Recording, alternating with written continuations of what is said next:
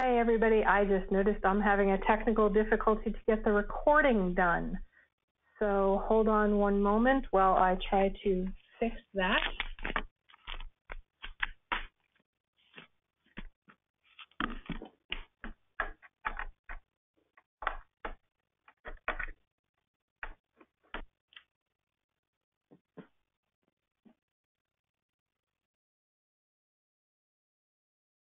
Me now. I am Laura Stewart, the Director of Online Channel Events for SaaSMAX, and I am just getting everything started and making sure that our recording is going, and it appears to be doing that perfectly. So yay, thank you so much, technology. I am excited to have you all here today for our Crossing the Chasm event, where we're going to be talking about how data creates the bridge to your perfect partner. Excited to have you all here from around the world. So good morning, good afternoon, and good evening, because so many people are listening live from many different time zones as well. Little housekeeping. This webinar is going to last approximately 30 minutes, and it's really not a webinar. It's more of a fireside web chat between SaaSMAX's own channel chief, Clint Gatewood, and Dave Sobel, a serial channel chief and an MSP, and just one of those all-around amazing people that we're going to share so much amazing data with you. If you have any questions, please type your questions in the question pane, and I will be monitoring those throughout. And if you have any technical issues like I just had, please feel free to reach out to me as well. I will be monitoring the chat and the question pane throughout the webinar. So let's get started. I have the honor to introduce you to Clinton Gatewood, the SaaSMAX channel chief and a dear personal friend. So Clint, why don't you pop on and introduce Dave, and let's get started. Hey, good morning, good afternoon, everyone, depending where you're at. I'm afternoon here, but it is great. Thank you, Laura. I've known Laura for a very long time, and it's very interesting that Laura was a partner of mine back when I was channel chief at Zenith Infotech. She was a partner of mine, and coincidentally, so is my guest, Dave Sobel, who I've known for a very long time, and started out knowing him as an MSP that we recruited. If you want to go to the next slide, that'd be fine as we're bringing Dave on, because I'm already talking about him as we bring him on. So Dave's become a really good friend, and that's kind of the way that the channel does work. You end up with some very good friends throughout the years that you continue to do work with. I left where I was at, and Dave left where he was, and he jumped into a lot of roles like what I was doing when I got to know him, and I went on to some different pieces. And today we're back together to talk about how to really build out your best channel program and find your best channel partners, and how data really is gotten to a level now. It's finally getting to the level that it's really, really strategic and really good in being actionable, that you can really go after things. So these are some of Dave's credentials here. Like I said, he's been a former channel chief. I've tracked his career for a while. Dave, you want to say hello? And well, thanks for having me, Clint. It's great to be on the show and chat with everybody. Absolutely, absolutely. So this is kind of a reminder of old days gone by. It was funny when we put this all together. It was like, wow, okay, I've been doing this in different sides for a little while now. Exactly. You're a little bit more diverse than me. I've never been a managed service provider or worked on the solution provider side before, but I did get to know one, being that we were the first sponsor of HTG, and you were part of that. I got to go to every meeting. Arlen did a great job for me and bringing me in and letting me learn about the business model. So I felt like I was an MSP. Yep. Yeah, I did the MSP thing for about a decade, sold that business, then hopped over on the vendor side, worked for 2 different companies under 4 different names over time because of sales and helping those get acquired and moving through that. And I recently left the vendor side to go back out and focus on community and kind of thought leadership side, and now do podcasting via MSP radio. So that's my current bit. I do a daily show called The Business of Tech, and I do a weekly show called Killing It, where we analyze issues in the channel. Great, fantastic. Well, that's great. So we're going to kind of jump into some of the topics we wanted to talk about today, and it's really kind of a fireside chat, as it was mentioned by Laura there. If you have questions throughout as we begin talking, please type them in, get them put in there, and Laura, if it's really pertinent to what we're talking about at that point, we'll bring those up and answer those pieces on that piece. But one of the things I want to start out with is And I know it was that way when I kind of look at how we did channels back in Zenith Day, and when Dave first started getting into channels, a lot of it's just brute force, traditional. What I call traditional now is you send out thousands of emails, you start calling up resellers, you recruit everybody, you try and onboard them. I kind of call that traditional. And part of that is one of the KPIs that we used to always use is how many partners I signed this month compared to what I signed last month. Because if I don't sign more this month, my growth curve stops and it drops off. So what do you think, Dave, on that piece? How much do you think the organization as a key performance piece that you would have used? Yeah, I mean, I'd love to hear. We're going to poll the audience and hear what they're thinking. You know, everywhere that I've been, it was always a conversation about how many new partners do we add? How many new partners do we add? That just was, it was the dominated piece. And what's interesting is that I'm finding both really agile vendors now are the ones that are not just asking that question, but also those that have been doing it for a while have realized that it's not necessarily a great metric, because it just tells you how many people you signed up. It doesn't tell you anything about what they're going to do for you. And so just looking at that is it's really not looking at even the important part of the picture. Mm-hmm. Yeah, I think the same way, because we used to use that. And when I look at it today and look at where one of the reasons I came to where I'm at today at SaaSMAX is because of the data and the data engines that we were developing and put together and really brought to fruition. But it really gives you that opportunity. If you look at, I'm going to spend overall, if you really do your calculations right, and especially when you're looking at the IT service channels, your cost of partner acquisition to get them to sign and to get them onboarded, but just to get them signed and start onboarding them, and then hopefully get to that first sale, you're investing $3,000, $4,000 over a 3, 4, 5 month period. And in many cases, the partner you bring on they don't do much. They might bring 1 or 2 sales and drop off, right? Totally. And it looks like the audience we're talking to is kind of split there between 45% that are saying it's in the top 5, but 36% saying it's not that important, which is interesting and encouraging, actually, to see people that are saying it's not necessarily the most important one. Exactly. And there's some people that says, hey, it's number 1, and then other people are saying, I'm struggling to find out really what my KPIs are. And no, but it's interesting when you look at, okay, so I am dropping $3,000 to $5,000 to get someone onboarded and make a few sales. But I think there was one question, Laura, that I think came in of, I get these new partners that come in and they just start selling like crazy, and then they just drop off and die off. I'm sure you've seen that. How would you answer that? Yeah, what's interesting to note is actually I would expect that to be pretty typical behavior for a solution provider coming on board, particularly because if you're targeting in the managed services space, you're generally going to sign somebody. They're going to onboard, particularly if they go deep, they're going to sign most of their customers up. That's the quick part, and then it's going to taper off as you fall into line with their traditional sales funnel. Oftentimes for a lot of solution providers, they're signing in an average solution provider that's probably doing $1 million or so revenue, they're probably signing 1 to 3 customers a month. So, at best you may keep complete pace with their cycle, but you're certainly not going to outpace any more than they're signing up. If you move into a VAR who's much more transactional, perhaps you're going to sell across their 200 or so accounts, sell quickly, and then again fall into their transactional pattern. I would actually be much more alarmed by somebody who said, hey, I signed up a partner and they only sold 1 or 2 deals, and then that's it. That actually is a lesser engaged partner. If you're spiking and then leveling, I'm expecting that behavior. Yeah, and I find that I've talked to several companies that are recruiting channel that aren't in necessarily the IT services channel. They're like, hey, they're active if they made 1 deal. I'm like, okay, so 1 deal is great. I don't prescribe to that. Right. I want a consistency. I want some predictable revenue coming out of it. And just because someone activated once or gave you 1 referral, to me, that's just not enough to consider it a channel partner. Maybe an affiliate or something like that, but not really a solid channel partner. So whenever you looked at, if we're spending so much money to recruit those channel partners and we're investing so much time in enabling them, and we know that most channel companies are running a 5 to 20% activation rate, over 20, they're very lucky, but most I talk to are in that 5 to 15, meaning that 15 out of every 100 partners you sign do really well with you. Yep.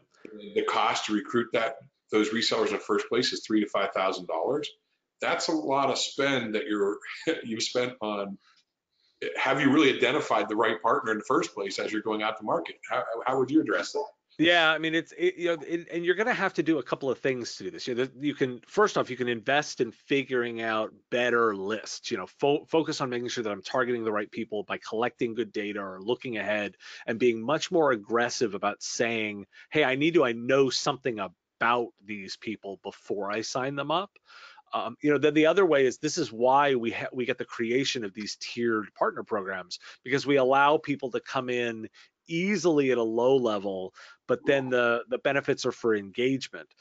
Oftentimes you're going to be spending a lot of time up front post sign to figure out who they are and what their potential is and mine there. So the better you can be at each of those steps, you're going to be a lot less wasteful. Yeah, really know who your buyer persona is, right? And who is your best partner. And it's not Right. just that they're an MSP, right? It's not just that they're an ad agency if you're selling on the other side of the MarTech space.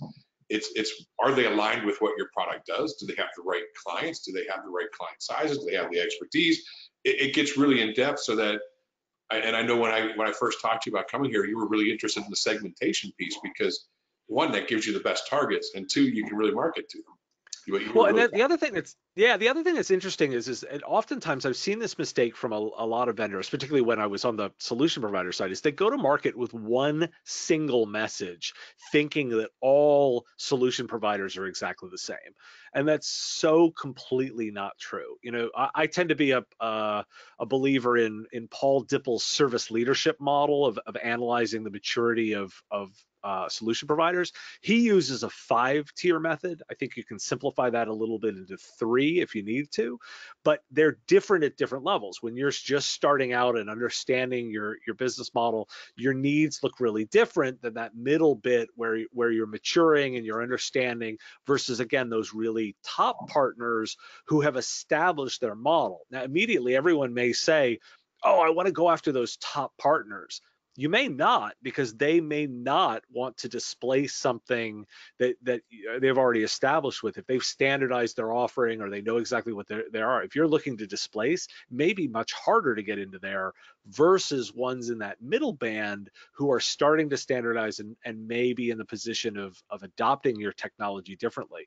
And that's different, again, for each kind of vendor solution. So I say it's really important to start figuring out what are the different segments and what do they mean to you in order to give them the right message and help them self-select to what they're going to do with you. Exactly. I mean, I think if you look at the power segmentation and the studies that are done about marketing out there, for every 100 emails you're sending out, it's like a 10%, 10.5% on average uptake if you really know your client and if you know what verticals you're going into. Like with a solution provider, they're so under stress, and that's what my next webinar coming up next month is all about. It's about resellers. You look at these MSPs that everybody says that they want and go after, or any type of resale company. These people are getting 15, 20 calls from vendors calling them saying, hey, I got the next best widget. Let me give you a demo. It isn't going to work. You need to know a lot more about them so that you can really segment them, so your marketing team can, in my opinion, can reach out to them and with the best case studies up front, with how your business models match and how you're going to make them money, how you're going to help them make that money, how you're going to help them attract new clients in the verticals that they're working in, and not a general overall message saying, hey, you're a managed service provider, I got a managed service model, clients want to buy my product, let's do a demo. Well, I mean, I have to laugh, Clint, because I mean, here I am, I'm what, almost a decade from being a solution provider. I still get calls for my solution provider business from vendors trying to recruit me. And you have to laugh and go, really? Come on, you can do some basic investigation here to make sure your data, to know something more about who you're calling by just pounding the phone, because you're not getting to the right ones. You're right. A typical solution provider is going to be hearing from, between 5 and 20 vendors on just almost a weekly basis who are trying to get their attention. You need to be better about your targeted message and the way that you're communicating to them to get through all of that noise. Yeah, because it's, you're looking at what's my buyer persona, right? and what verticals they into, and you may have several, but as you market to them, you want that better uptake. You want them to self-select more. Then the other piece you want is when you actually go out and you start your salespeople go out to start recruiting, you want them to have the data about those companies, about the resellers, and what those resellers actually do. It's not about looking at a website for 5 minutes before you call them and looking at LinkedIn and stuff like that. It's having some real good detail about that business and understanding what that business does and how that business makes its money, and what the person does within that organization that you're talking to, and then calling them up and making a good case for you. Because when you get them on the phone that first time, it's not like, hey, let me give you a demo because I got a great widget. It's, hey, look, I know this is what you guys are doing. This is how we work with companies like yours. This is how we work in these things. So it goes right on to sales. So when you're looking at bringing in the best resellers and not looking at, I just want as many resellers as I can get, and I'll sort them out as they come through in a like you said, a program that's stratified. No, let's stop that. Let's reach out to the best ones first. When you call them that recruitment, and then that goes, if you recruit the right ones with that data, Dave, what's that do to your activation rate? Well, absolutely. It's going to improve it. And you're going to spend a lot less time and money wasted on ones that don't necessarily make sense. And the funny thing about this is this information is available now, because of all of the technology and all of the stuff that we're capable of doing. We can get access to this kind of data before we make the calls, as we build our lists, and as we target the message. It's all possible now. Mm-hmm. Exactly. So, and there's a lot of different ways of looking at data and stuff, but I know you've gotten some bad data, but it's interesting here to see, how important knowing your data is about your prospects here. So everyone, by majority here, 69% say it's extremely important. 31% say it's somewhat important, and no one falls below. I am encouraged to see nobody is just saying, don't care, just sell. Thank you for saying that, because I'm glad to see that's the correct strategy. Yeah, exactly. But, I also think too, is everyone being honest from that. Right. Because as I talk to hundreds of vendors on the course of a given month, and I can tell you a lot of them don't understand or have that piece. But they are thinking about it. That is true. They are really thinking about it. They just haven't found the right source to really identify that. So but you've gotten bad data. I've got bad data when I was back at Zenith and at Replit and other companies that we were buying lists and getting things.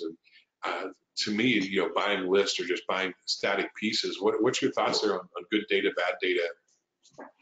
Yeah, I mean, I think there's a lot out there, and my advice these days is to be really critical of some of these data sources and understand where they're coming from, because a lot of this stuff has aged, and it hasn't aged well, and it's pretty beaten up. I think there's a lot of if you're just going out and getting lists, they're probably pretty badly abused over this time. You're going to be calling Dave Sobel to sell them because he's an MSP. Oh, I know. I mean, it's stunning to me. It really is stunning to me that still happens on a pretty regular basis, where it's pretty obvious what I do and where I fit in the channel. When somebody just calls and goes, "Hey, I want to sign you up as a reseller," it's like, really?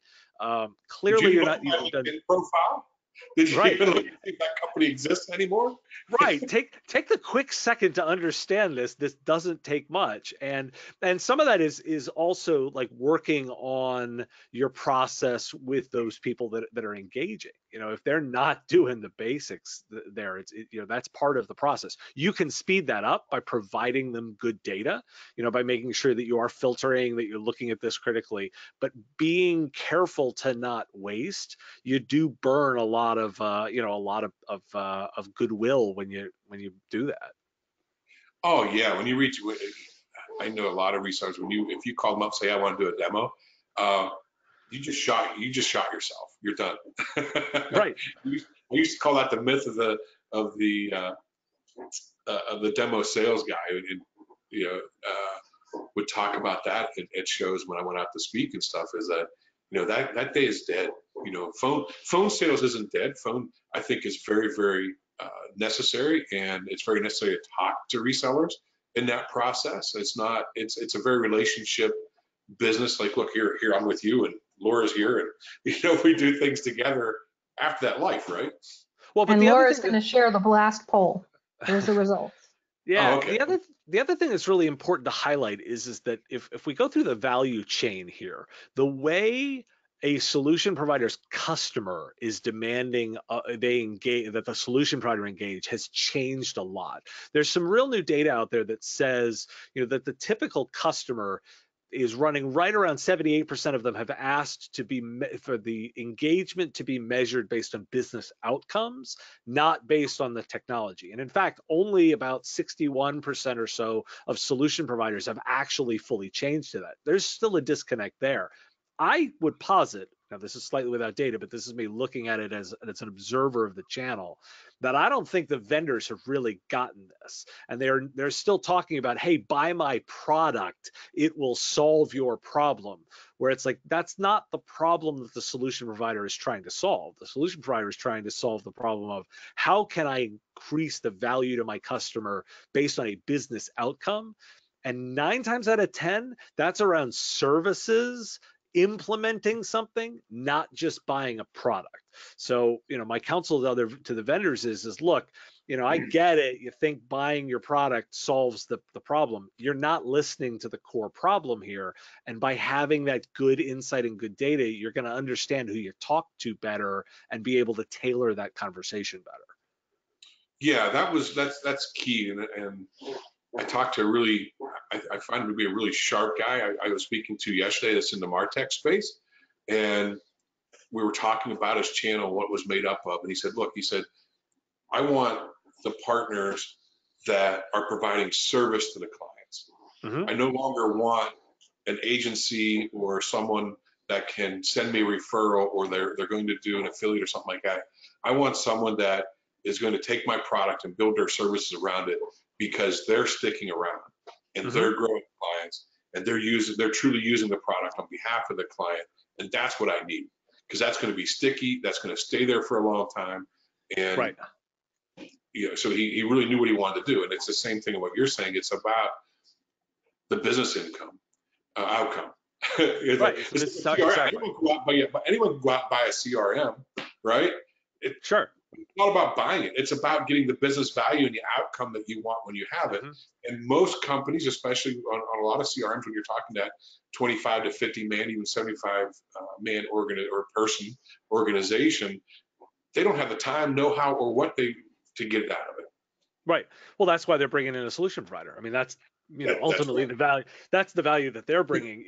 The vendors along the way need to understand. Need to really be focused on that, and then be engaged in a very targeted way. Can I solve those problems correctly? Can I speak in that language? And can I add that additional value? And that's where some of the disconnect gets. Again, if you're pounding the phone saying, "Hey, do a demo, do a demo, do a demo," it's like, you're not solving my problem. I'm not looking necessarily for technology. I'm looking for ways to be able to deliver those better outcomes. That's right. Absolutely. And that's one of the things that I think, as you're looking at the data, and I saw the poll there, what was it, 80-some%, Laura, that were it is back on partners.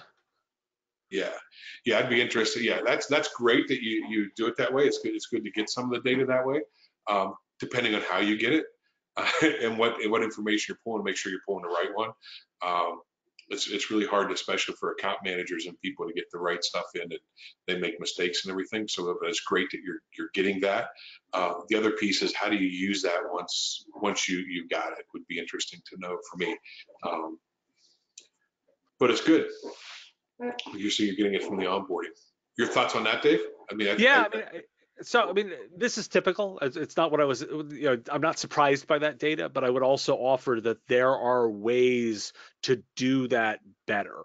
You can actually start looking at their behaviors. You can look at their traits. You can understand the way that they are using the software or using your solution, the way they've engaged. And you can actually start building profiles around that by doing that. You work with partners that help you automate that and help you deliver the insights, but that's totally possible. For example, if I'm thinking about, I've worked a lot in the RMM space, for example. I've worked for a couple of companies in that space. You can actually understand a lot about a partner based on the way that they deploy the software, how extensively. Not just do they deploy it, but what features do they use, to what level, how uniformly. You can actually start looking at the data and you can understand a lot more about them. And it's been my experience that a lot of vendors are not going to that extra level to be much more targeted on that communication. Yeah, exactly. Exactly. So I think we're coming up on the hour here. Someone's telling me. So I mean, but it's coming down. So we do want to get some questions in. But I agree with you. I mean, in collecting the data right from the partner, it's good data to have, but you want to augment that. You need to be able to organize it, and then how do you use that to discover and find all the net new ones that are doing the same things? Yeah, So, exactly. And use that internal data to say these are the good ones. They look like this. They act like this. Now I can know those things about them, and I can take that information and go look for those specific kinds. right, exactly.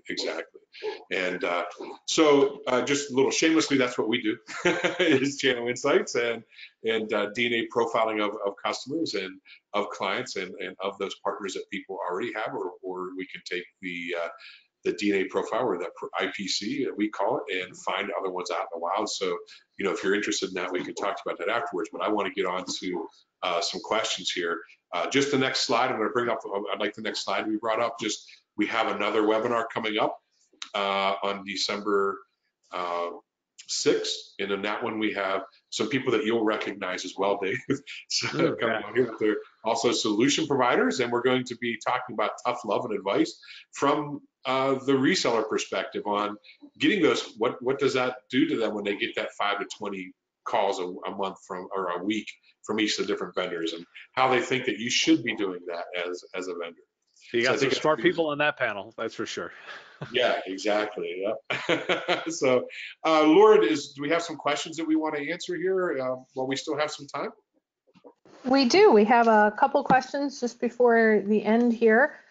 What role do you see for specialty distributors to accelerate new SaaS partner identification and recruitment? And that kind of goes along with several other questions that have come in at the same time, which is sort of, how do you get the partner information before they become a partner now? With Dave, what you were talking about with these lists have been circulated, and they're so really not accurate that are out there anymore. So what are you guys recommending to help, especially with the newer vendors that are coming up there, to get the right partners? Yeah, We kind of talked about it. Yeah, we talked about it a little bit. I mean, I definitely think that you want to be partnering these days with somebody that does do that kind of data management. That's why there's organizations like SaaSMAX that do this to help give you some insight into it. That's the obvious, hey, we're on a webinar talking about it because they solve that problem. If you're trying to do it on your own, you can go mine that kind of information. You can go start looking for it. I typically tend to be one that says, hey, let's use some systems to do that. You're looking for growth information. You're looking, you can mine that based on employees. You can mine that based on time in business. You can actually start looking, if you're a distributor, you probably know information about their spending habits. Like, there's a lot of different things that you can start piecing together to start understanding that and being more comprehensive about that. That actually is the approach that I say. Start looking at what you've got and then filling in the gaps with partnerships. Clint, would you like to comment on that as well? That is what we do. I don't want to get too, I don't want to be too promotional here, but yes, that is what we do in helping people understand what they do have and being able to be much more scientific about it than just collecting something from a form for a partner or something that a salesperson might put into a CRM. On that particular, I mean, I don't think I'm speaking out of turn. I mean, this is the kind of thing that people can do it on their own. But generally, that's why you work with somebody who's an expert in that to help you get there and do it. So what I'm laying at is hey, you can go do this on your own if you'd like, but there's a way to partner to actually accelerate that. And plus, if you really do it, you're trying to go in depth and to try and do that manually, and you got 1,000 partners, it's by the time you get it done, right, there's too much mistakes in it, and it costs you way too much money to do it. Well, and you have to, by the time you get to the end, you got to start back over again. So the answer is you can go do this. It is possible, but my inclination is to say, hey, you partner with somebody who thinks about this because you're going to see the return on the investment. Right. Okay, and last question, and everybody, if we go longer, this is being recorded. Hopefully the recording did come through, but I do want to get this one last question that just came in. If you have to drop off, know that we are recording. Clinton, question came in. Clinton talked about wanting partners that can add your product to their ongoing bundled services. What if your ACV is quite low and there isn't a lot of high margin value add services to layer on top? Yeah, I think whatever product that you do have, and there may not be a lot of added value that you perceive to be there with your product. If you look at the companion product, so if you look at your product and how it sells, what else is feeding into it? What else is coming out of it? What other things are being sold alongside of that would indicate they would need your product? And with that, look at solution providers from them, I think, in that they can include that in the services that they're using with the other products that they're bringing it in with. So for a reseller, it doesn't, and as Dave talked about with business outcomes, it's not, especially in the SaaS world, it's not about how much money the partner can make on commission selling your product. It's about how does it fit into his entire ecosystem. Now, you may never be a lead product for him or her going to market, but you would be included within most every service package that they sell. Right, and I'm gonna, obviously I don't know the specific example here, but let me pull something that I think we can agree is all pretty friggin' commoditized, and that's email, right? So Microsoft sells Office 365. They talk about the fact that, you know, for every dollar they're making, there's at least $5 in services that are coming in through that. So my initial take on this is hey, you may be slightly dismissive of your piece because you may not be understanding enough of how it fits into the way the solution provider does. This is where, you know, solution provider advisory councils and stuff are really valuable to help you understand where you fit into that and where the high value services are around that. Don't focus so much on your product, focus more on how does it fit into that total solution. Be comfortable fitting into a bundled package of managed services. That's not a bad place to be because you're delivering a lot of value in the larger sense. Yeah, and that's kind of the same, like if you look at the managed service providers, if you look at like ad agencies and other ones on the MarTech side, they're delivering products with their services. Mm-hmm. And that's what they want to do because they want that services revenue. So you've got to find the right niche of where you fit into, whether it's an SEO company or whether it's an ad agency, where you fit within that stack and then go after it. Yep, totally. Okay, and with that, thank you, Clint. Thank you, Dave, for being here with us today. And I know the two of you guys could talk for hours and hours on this topic. And Dave, you've got your podcast that are doing it. And Clint, we just might have to start a show just with you, just to talk about and all these different things, or have Dave on a regular basis having conversations. But thank you both for all the great information that you presented today. Oh, well, thanks for having me. Hey, thanks, David. As always, it's great. Say hello to the wife, and maybe I'll get down that way sometime. Here's hoping.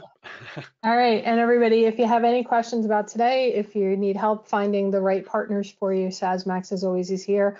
Clint's information is here, and we had posted Dave's information as well. Thanks, everybody. Have a great day, evening, whatever it may be for you, and whatever time zone you are in listening. We'll be sending out a survey that'll come up right after this. We would really appreciate your answering those 3 questions for us. Have a great day, everyone.